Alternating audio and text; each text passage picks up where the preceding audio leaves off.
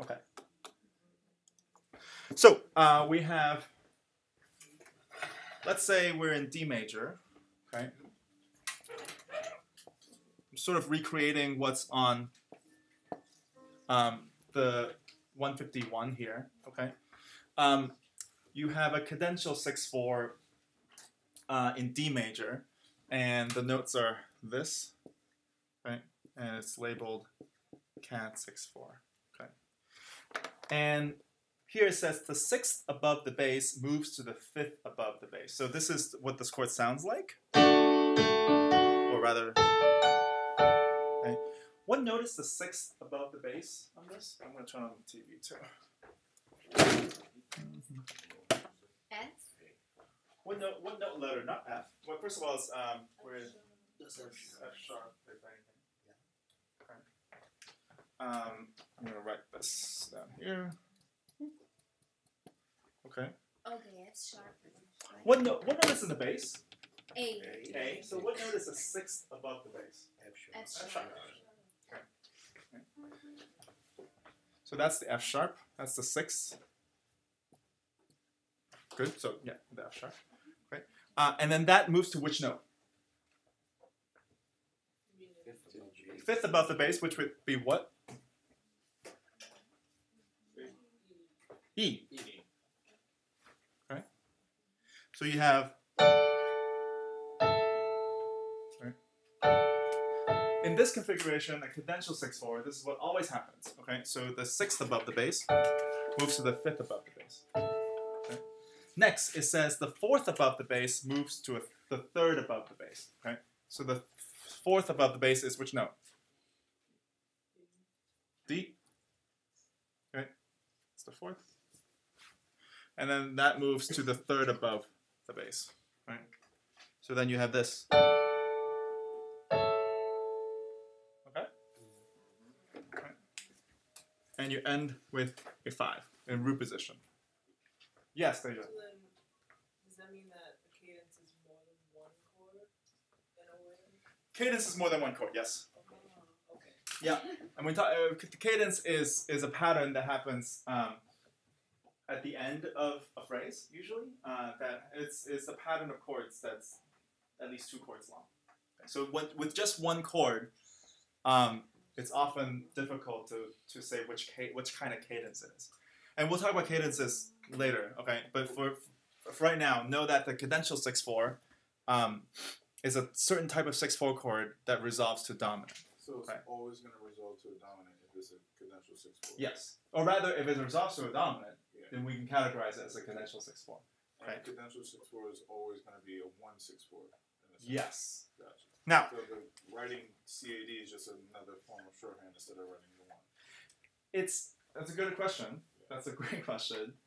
Because I'm going to move forward here. It says, okay, right after the sentence, the 4th above the bass moves to a 3rd above the bass.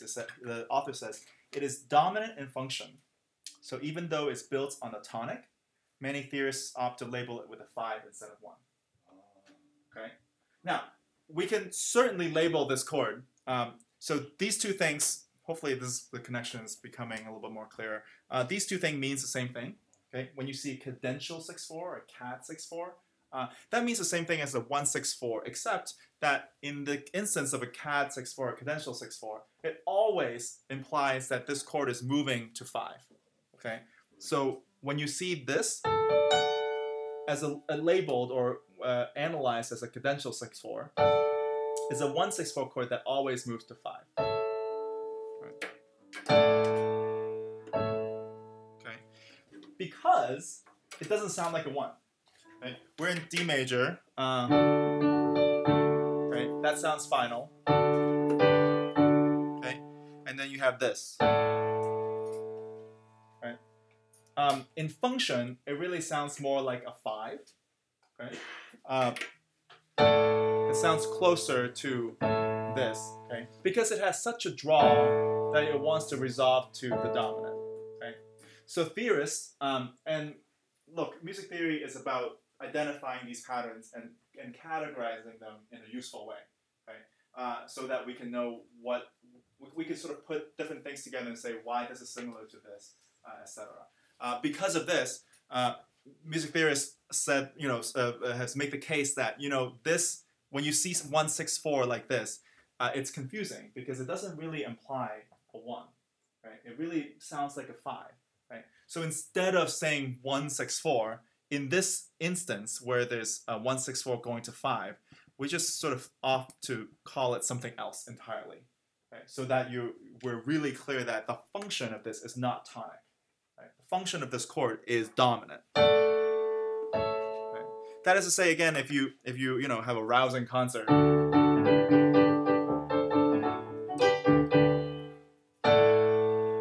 When you end like that, it's like right? What happened? Right? It needs to resolve. Okay, so it cannot be tonic in nature. It's actually dominant because it's so unstable. Okay. But it is basically a tonic in the root position. Second inversion. Second inversion. Right. You can see the notes are all the tonic notes. A, D, F sharp. They're all there. Right. It's just because it's a second inversion, right? And there are more reasons behind this. One is that yes, Mark, what were you going to say? It's also an 11th chord, right? What's that? Because if you were to play an A in the bass, it would be like an 11th chord, I believe. 11, 13. 11 chord. So that would be, so 11 minus 7 is 5. Okay, so then you have, with the 11th in the bottom, you mean? Oh, no. I was looking at like on the notes of the scale, I guess it would be an 11, 13. That 4 and 6 would be like 11, 13. I see. Right. I was looking at it different, I guess. Yeah, you can think about it as inversion, extensions. But what is important here is part of the reason why it sounds unstable, okay? And this is, this has to do with dissonance, and we haven't talked a lot about dissonance. And you know what the basic dissonances are. What intervals are dissonant? Yeah, minor second. Minor second. Right, minor 7, so sort of, right? Or maybe a tritone, right? Diminished chords? Just intervals, okay? Right. So we're talking about intervals that are dissonant, not because they like sound icky or something, okay? Mostly it's stating whether it's static, whether is something that is stable, or rather something that wants to resolve to something else. We're talking about expectation, right? So these are the things. Dissonances create expectation for resolution. What's unstable here, and we don't naturally hear it as such, is really this perfect fourth between A and D, okay? Right? Which by itself, it doesn't sound very dissonant, okay? You hear it, okay? It's pleasant, right? But what we mean by dissonance, again, is not just whether it sounds, crunchy or bad or whatever. Is it stable? And in what has developed in Western music, this interval itself is unstable because it needs to resolve to a major third. Right?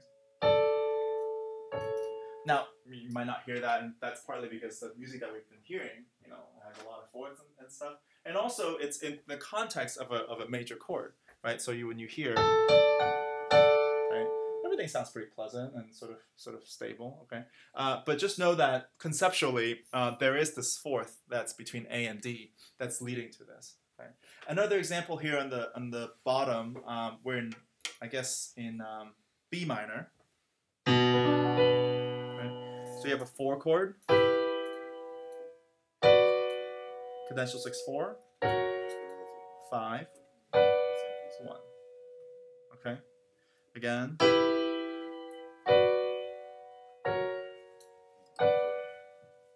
Okay.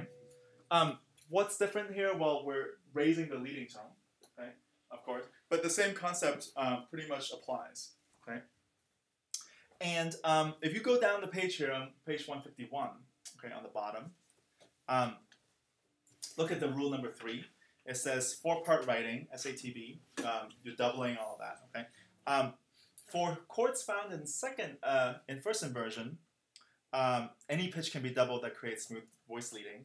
I thought I was going to say something else. That's right, the first sentence. Double the root in root position chords and the bass in the second inversion chords. Okay. So if we're expanding this into 4 parts, okay, which note would you double in this instance? What's on the board? Since it's a 6/4 is the second inversion, so Right. you would double the base note, which would be A. Right. So maybe I'll add an A there. Okay. Which further the base note here is an A, which is which scale degree of the scale of D major? For D major, D. Okay. What number is A? 5. It's the dominant. You're doubling the dominant. Okay. So it really further accentuates the fact this is a dominant in function.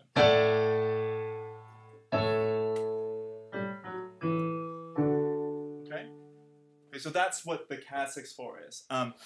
Again, it's the same technical thing as 164. We're opting to call it CAD64 because it reminds us that this is not a tonic chord. Okay, okay, let's take a look at how we would do the voice leading from your homework here.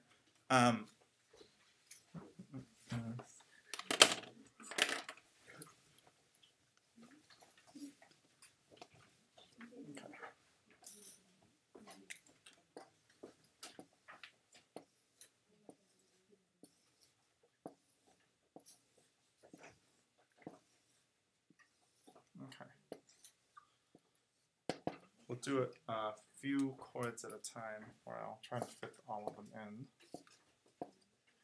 Okay, first of all, what key are we in? B flat. Okay.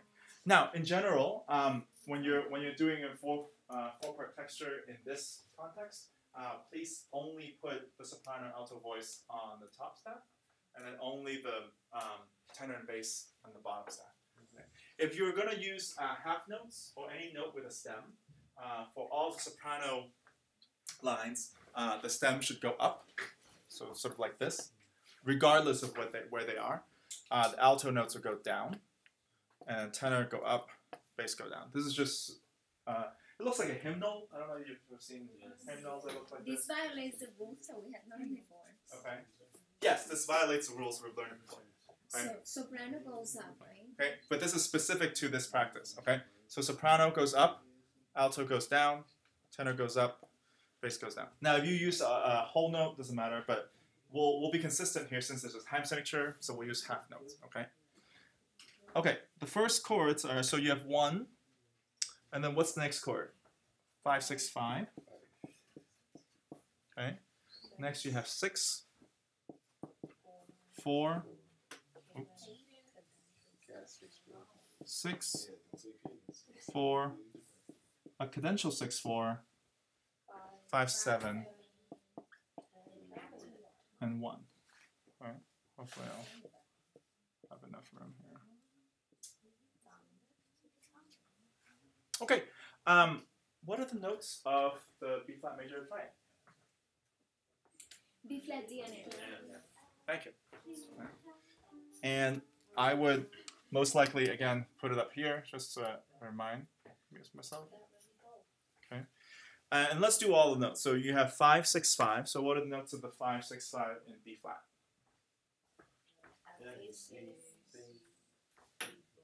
F, A, C, E flat. Excellent. Okay. 6th chord in B flat. G, B flat, D. The 4 chord in B flat. E flat, G, B flat. The cadential 6/4 in B flat. That's 1. Same as 1. 1, yeah. Okay. And what note are we going to double in the cadential 6/4? B flat. Why? Is that the bass? The base. The base. But isn't it the F? Because it's F is 6/4, a bad- right? Yeah. Yeah, that's true. That's maybe inversion. Oh yes, I did it right. Right. This is times 2. Okay. 5/7 in B flat. F, A, C, and then E flat. E flat, and then 1 is B flat, D, F. Okay. Did you guys write out the notes? Yeah.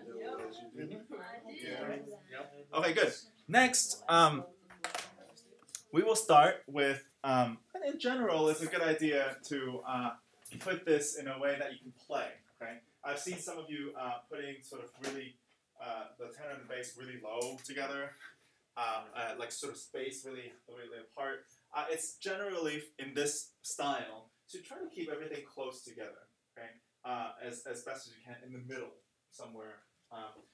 That is to say, imagine you're writing something for people to sing.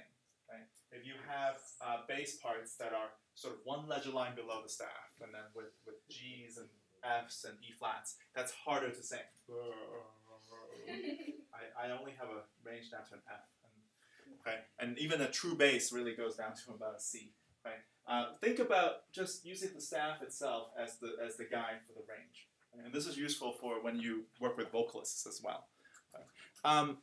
So for this first chord, I know those are the notes. Okay, so next I need to sort of plot them down. So let's start with what we're gonna start with. First of all, what note are we gonna double here for the first chord? B flat. Excellent. All right. So I will know that. So this is, I'll circle the note I'm gonna double. Okay. And where should we, Joe? How did you start with this? I had B flat on the second line Of on the bass. okay. The fourth line Right. It's counting from the bottom. I do the same. or the second line. Okay. That's what I did. Good. What about the rest of them? What's the tenor half? The tenor is Yep. at the B on the top. Okay. Line, above the line. B flat again. Yeah. Okay. And then what about the alto and the soprano? I had D and Okay. F. D and F. Okay. That works. Yeah, I mean it's in closed position. Okay. That is to say, the top three voices, really you can't fit anything else in there. Okay. Professor. That's a problem. Okay. No, yeah. Now, we're using our right and our left to play it, right? Sure. Yeah. So I used the D all the way up on the F. It didn't sound bad, so I don't know if that would work. That's fine too. It's just a more open position. Okay. It's a more open Yeah. position. Okay. That's fine. Acceptable. Yeah. Okay, next we're moving to 5/6/5. Okay, so Kemba, what do you think? What should we do with the soprano voice? Well, first of all, going along the checklist here, and by the way, there are different answers, right? So this is just one version of what we're doing. First, we're moving each voice to the closest possible pitch to create smooth voice leading. And keeping a common tone. So Kimba, are there any common tones between the 1 and the 5/6/5? Yes. Okay. The F. Okay. So I would suggest that we keep the F. Okay. Is that it? Okay. So the next question, Kemba, is then what do we do with the other voices?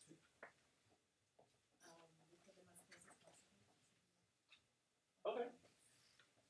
What's going to be in the bass? Let's start with that. Because that is sort of settled. What's gonna be in the bass? Yep.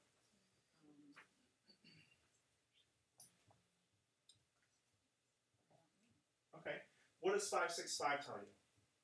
5/6, the 5 part tells you it's F, A, C, and E flat. Okay. 6/5 tells you what? It's the second inversion. Second inversion, which means C's in the bass. Oh. second inversion.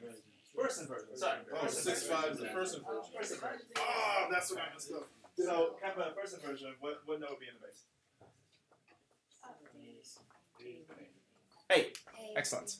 Aww. Well, don't despair yourself. Okay. Here's so far. Okay.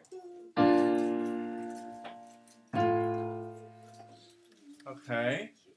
Next, Daniel, what do you think? What should the alto do? What are the two options for the alto?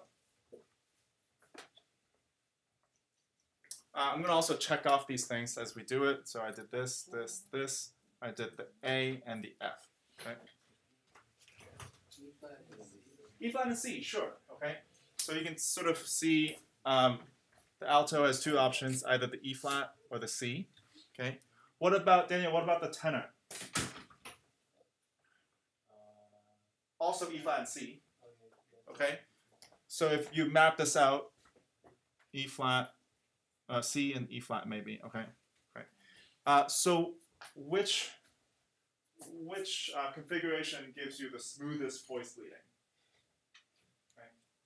Because you have to split between either having the alto go to E flat and the tenor going to a C, or you have the alto going to a C and the tenor going to the E flat. Right? Which one do you think provides the smoothest voice leading? It's Alto, yeah.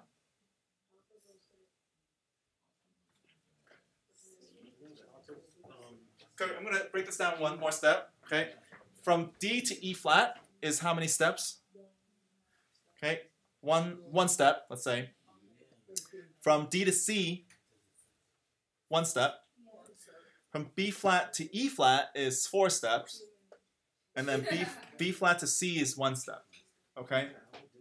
So I would go with the tenor first. Okay, and move the tenor to a C, which leaves the only option is the alto and the E flat. Okay, so far we have this.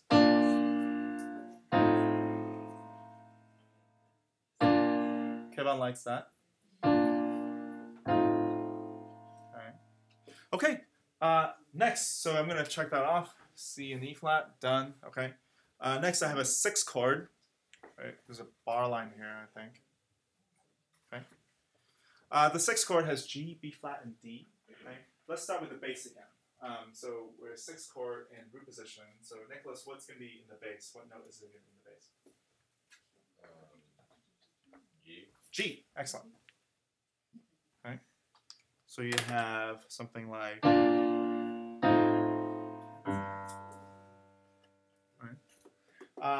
Okay, and then are there any common tones, Nicholas, between the 5, 6, 5, and 6? Yeah, G. There's no G in the 5, 6, 5. There's no comment. Oh. Yeah, no common tones. Okay. So we're moving from one chord to the next. Then with the closest distance possible. Okay. Take a look at rule number 2 here. It says if no common tone is present, move the upper voices in motion contrary to the bass voice. Okay. When possible. Right. Okay. So if that's true, okay. So let's try that out. Going from the soprano voice, what's the next note? Well, first of all, what direction is the bass going? Down. Okay. Right. So then the soprano voice would do what? Go up. Go up to which note? G. What note are we doubling here for this chord? G, right? Because we're doubling the root in root position. Okay. So here's a G. Okay. Next you have an E flat. Okay. What note could it go to? The closest note. D. It is not in contrary motion to the bass. Okay. Yeah. But if I went this higher to the B flat, that would confuse things. It wouldn't change chords. It would just have the alto now singing higher than the soprano. Then in turn makes no sense. Egos aside, it confuses the ear as to distinct lines. What we're trying to do here is create 4 distinct lines. Okay, it's a hymn. Okay, hymns when you sing each line, okay, it has a distinct melody, and they work together. Right. So in that way, I would prioritize having a D over here. Okay, so. But what about the rule that we should go? Mhm. Yeah, no, that's in general should be followed, but in here, the closest note, okay, is not contrary, And there's one slight variant on this rule is that the rule works better when both chords are in root position. And since this chord 565 is in first inversion, it helps already to make it a little smoother. But in general, the closest note chord tone would be the best. Right? Have you guys ever heard of things like parallel fifths and Yes. Okay. So what we're trying to also avoid by going in contrary motion, right, is to not have parallel fifths. That is to say, two notes moving in the same direction that are a fifth apart, right? At least like flooding back these things. Yes, right? I hate it. Okay. So Gabe, to answer your question, I mean the reason why we're doing that is to avoid parallel fifths. In this way, since this is a root position progression, and the first one is in first inversion, the second one is root position. It helps. It already helps a little bit to not have that be a problem. I know that might sound just bonkers at the moment, but it will clear up. Okay, so far it sounds like this.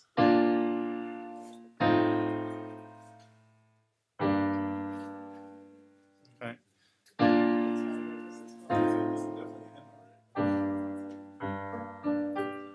Okay. Or pop sound, or good. Next we have That's right. we have a 4 chord. Okay, and well, the notes of the 4 chord is E flat, G, and B flat.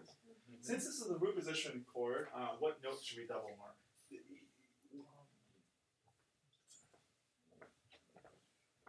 You told him at the fourth. Yep. Which note? The E flat. The E flat. Right. So we'll have 2 of these. Okay. Are there any common tones between the 6 and the 4? Yeah. Which ones? B flat. B flat. B flat. So keep the B flat. Right. Also, what's going to be in the bass? The bass will be E flat. So I'm going to have this jump up. Okay. And what else? There's another common tone. G. G. Right. So I did the G, I did the E flat, I did the B flat. So I need one more E flat. And so the logical thing to do would be to move the alto up to the E flat. So you have this now. Oops, that's much funkier.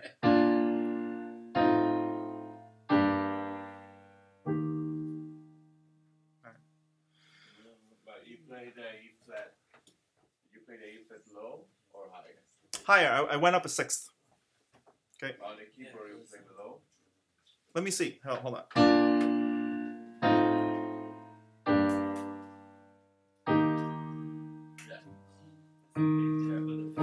Okay. Yes, Can we play Jay. it lower? What's up? Like, Sorry, if sorry, I- yeah. If I would like, I could put it lower. Like. Did it sound like it's lower? I played. On the line below the staff. Oh, do you mean can I do that? Yeah. Sure.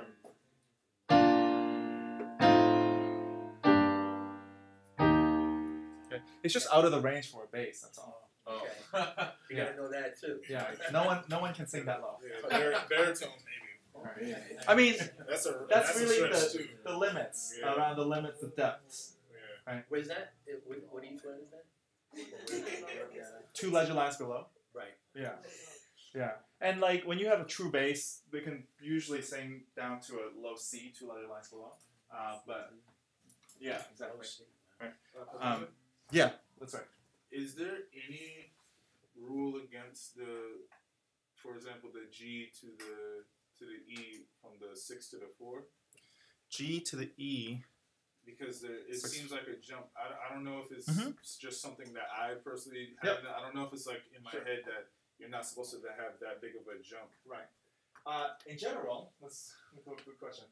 In general, when we're doing 4-part voice leading, the bass can do whatever Gotcha. that person wants. Okay. Uh, So it's more the higher. the higher 3 parts should be kept. You can think of it as, have you ever seen an organ? I mean, like an organ with manuals and a pedal. Yeah. Okay. Yes. So the pedal, the feet, okay, the person playing it is like this is a whole independent part. Whereas the manuals, they're different. So you're really talking about two distinct things. Right. And the tradition in general is that the pedal, the bottom notes, they can do. Okay. You can jump I around. just wanted to make sure because that's part of the reason why I didn't Mm-hmm. make a move because I was wondering if I was supposed to have that big of a jump. Right. No, that makes So, sense. okay. Professor, but that's Oh, hard to came out place. first. Sorry. Hold on. Yeah. Okay, soprano same melody most of Yeah. the time, so can the melody do whatever it wants to? 'Cause that's what. Sure. Look, any part can really do whatever he or she wants. But when we talk about the most conservative way of voice leading, and this, I'm not writing a melody. Okay, I'm realizing these chord progressions in a way that is the closest, most singable way of doing it. Okay, that's why the sopranos part sounds kind of boring. You have so la la. I mean, again, egos aside, right? Like that's not very interesting for that. So this is just the vanilla, the most sort of conventional way of doing it. Okay. Yeah, Claudia. No, that when you're playing that one, Yep. you have more than an octave there. On From here. on the G, right? Right. I do. I have, in fact, 2 octaves. Yeah. And is there an octave rule that we talked about? No, but No. it's just how are you? My hand doesn't reach. So then you can play the top 3 notes in one hand. Oh, okay, I see. Yeah. I But see. you're still reading it. I mean, you're still writing it 2 voices per. Okay. Next, cadential 6/4. We're doubling the F. Okay. And we know that the bass is going to be what? What note? F. Excellent. Okay. Okay. So I did one of them. Are there any common tones? B flat. B flat. Okay. So, all right, cool. Ruth Ann, in this case, what would you do with the soprano alto? So F flat for the soprano. F flat. I mean F. Sorry. F was a soprano, you said? Okay. And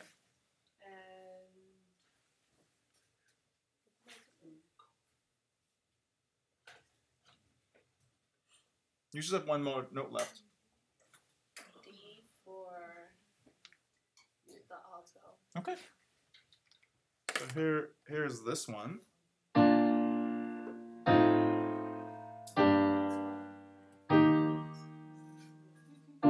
Oh, sorry. And then, right? You can hear that. That's that dominant sound. Right. Again, here.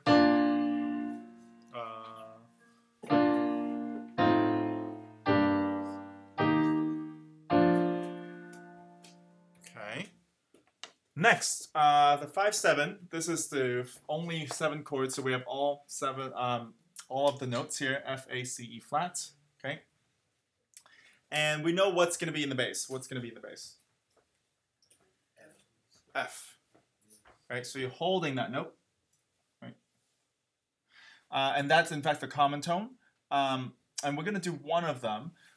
Next, what? Are there any other common tones? No. Okay, great. So the next thing we would do is to move each voice. Now remember, from the start of the class, it talked about the 6/4 chord, right? The 6th of the chord moves to which note? The 5th. Okay, so the 6th here is which letter name? C. The 6th from the bass. Wait, this is the 6/4 here. Okay. The bass is F, so what's the 6th above the bass? D. Okay. So this is the 6th. Okay. I'm just filling in for dramatic emphasis. Okay. Which resolves to a C. Okay. And then the 4th above the bass, which is what note here?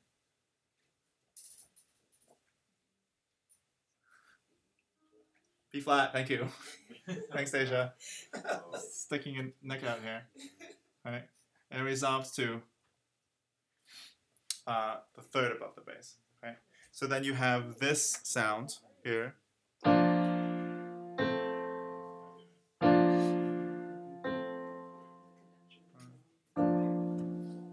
Now, The only other note that's left is this, right, which is an E flat. Okay. Again, I'm just using quarter notes just to highlight this. I'm just using it as a color. I'm highlighting the fact that these two notes, the sixth above and the fourth above, needs to resolve down. Okay. Right. Now, finally, we're resolving to the cadence. This is the cadence. Right. It's 5/7 to 1. It's a perfect, well, it's an authentic cadence, which is what 5/5 to 1 means. And we'll talk about different cadences next week. But just know that this is an authentic cadence. Okay, perfect, right? Perfect also? No, not yet.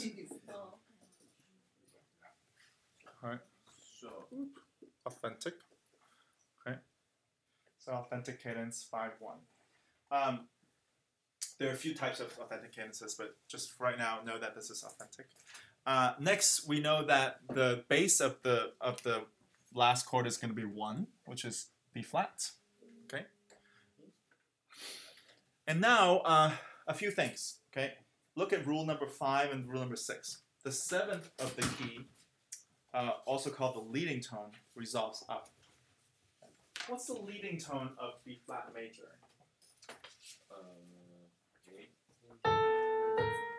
Okay. Right. So the leading tone is this guy, LT. Okay. That's what that says, LT. Resolves up. So if that's true, then that has to go to a B flat. Next, the last rule here says the 7th of the chord resolves down. Okay. So the 7th of this chord is which letter name? this is the which chord? Of this chord, 5/7 chord. The second to last chord. E flat. Thank you. Yep. Right. So then this is the 7th. It's D. And so yes, it resolves to a D. Sorry. Okay. Okay. And then we have 2 B flats, a D. In this instance, okay, this is a special case, and it's okay if you didn't get this. I would leave out the F and triple the root. Right. But don't worry about it if you don't get it. If you do get it, that's good. Okay. I'll tell you a little bit why right after I play this. Okay. So here's the whole progression.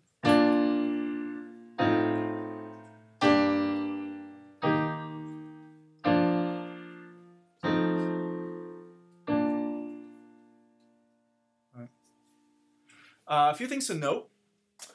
All the 5s, they have a similar sound. They're dominant in function. Okay, we'll talk about function in a little bit. Okay, but and all the 1s also sound similar. They're tonic in function. They sound very like they're in itself. Okay, so here again.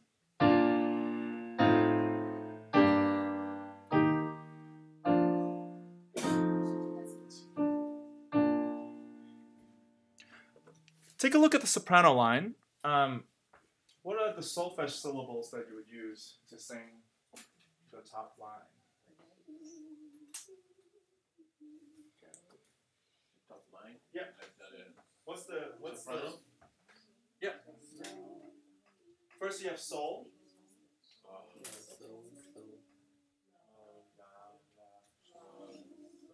Sol, la, la, sol, fa, mi. Okay. You guys okay? Yeah. Okay. All right. So let's sing it. Okay. Here we go. Here's sol. Can you sing sol? So it's gonna be sol, sol. Here we go. Ready and. Well, I'm gonna do it twice as slow. Okay. So this is the pulse. Okay. Here we go. 1, 2, ready, go. La.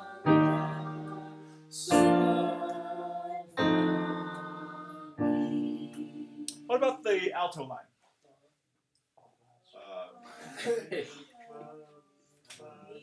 Mi, fa, mi, fa, mi, re, mi. Okay. Let's sing the alto line together. Here we go. Ready? And.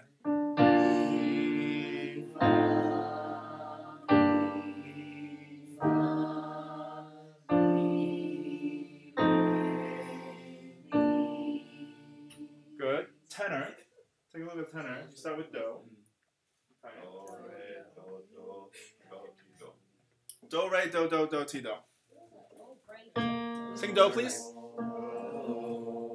Good. Here we go. Ready? And.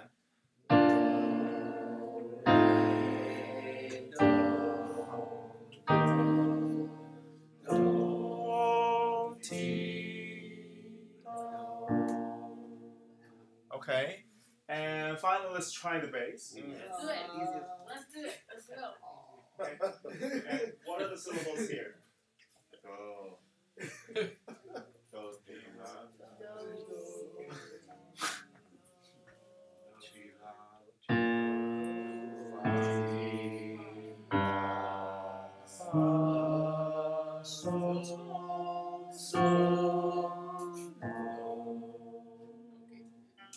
Okay, let's sing it with the harmony. Ready, go.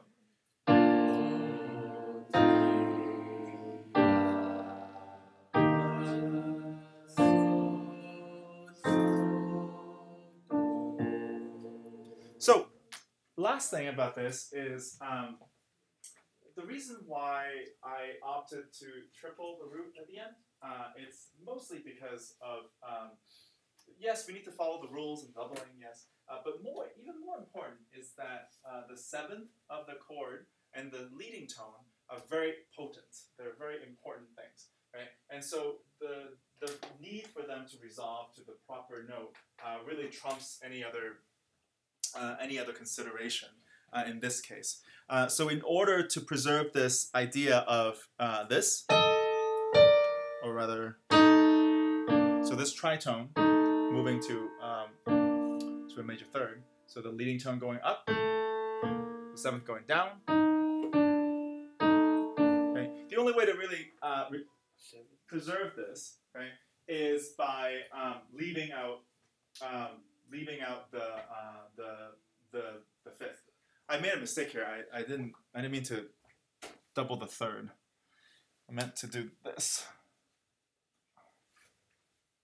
just to triple the root, right? That is to say, because the fifth of chord is not as important. Okay, if you have the root in third, you can imply the rest. If you have a major triad, if you just hear the first two notes, okay, that's often enough. Right? So having this is not entirely necessary. The same thing as with the minor chord. Okay, you're just hearing this. Okay, it's already useful. Okay. Any questions about this? Okay. Right. Let's try just two more chords here, and we'll do it together, and I'll oh, actually, no. What I wanted to do was, yeah, go ahead. Parallel fifths, Yeah. is it the bass note and alto being the fifth, and then like tenor and soprano being the fifth, and that's how you have the parallel fifth? Or So I know you're not supposed to do it. I just want to know that's what it is, or So parallel fifths has to do with having two. So for example, if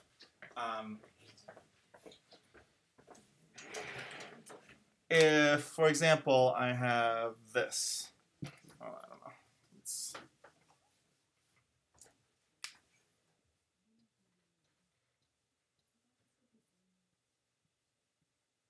right. We're moving from 4 to 5 in B flat, right? And a 4 chord in B flat is E flat, and the 5 chord in B flat is F. Okay. And the 4 chord has E flat, G, and B flat, and I'll double the E flats because that's the root. The 5 chord in B flat is F, A, and C. I'll double the F. Okay, and I'll just write it out. Let's see this here. Okay, so I'm doubling the E flat here in both voices. The E flat is in the bass and also in the alto. Okay, and now I'm trying to move to the next chord. So I'm gonna move everything. There's no common tones because these are one step apart. These two chords. So I'm gonna just move it to the closest next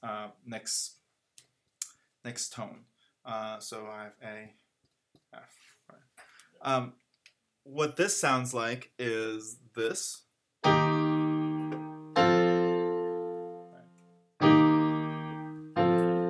And the parallel fifths here happen in between the tenor and the bass. Okay. Why that is not desirable, again, in what we're doing, is because this confuses the ear. Because the fifth is such a consonant interval that it sounds like it's just one voice. Okay. Of course, you can hear that there are two notes. Yes, but the idea here is that in context, okay, it sounds less independent than something like where I have the top three voices move down. So that versus.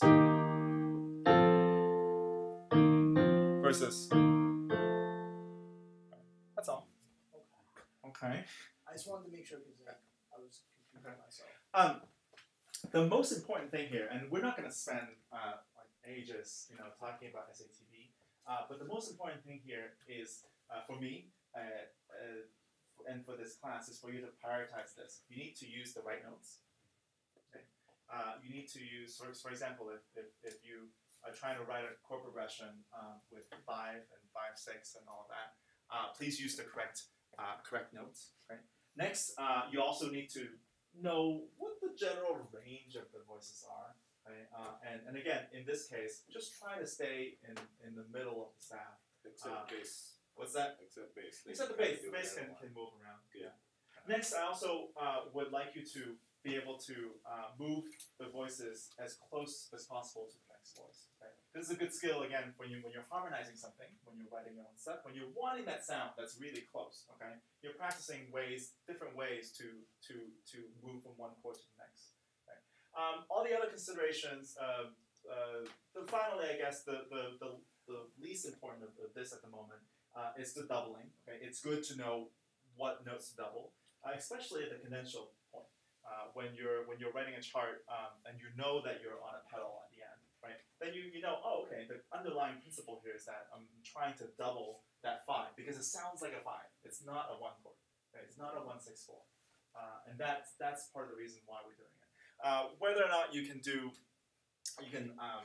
remember the parallel fifths and whatever. It's not as important for what we're doing because. In a week or so, we're going to move on to thinking about using non-chord tones. Okay, so this is a preparation for talking about all the notes that don't belong in the chord that you still hear. Okay, so these things include passing tones, neighbor tones, appoggiatures, escape tones, retardations, suspensions. What's that? Appoggiatura. It's Italian, I think. Okay. This sounds like a Pokemon. Go, Appoggiatura. Yes, Kemba. Playing too much Pokemon. Yes. I wish I had more time, but in the last 5 minutes, pull up your Blackboard, okay, and I'll just briefly go over the syllabus. Or you can print it too. Okay.